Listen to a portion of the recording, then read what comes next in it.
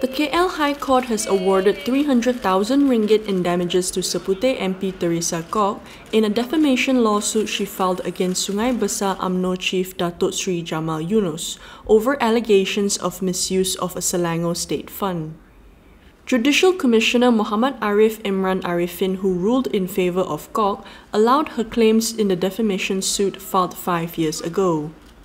The defendant was also ordered to pay 50,000 ringgit in costs to the plaintiff, and the said amount must be paid within 14 days from today.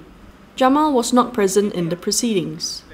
Meanwhile, Kok's lawyer SN Nair told the press that 300,000 ringgit was a global sum that covered general aggravated and exemplary damages. Thank you for coming. I hope we celebrate together again. Victory. On April 5, 2017, Kok sued Jamal for claiming that she has misused Yayasan Warisan Anak Selangor for her personal gain. Jamal was named as the sole defendant.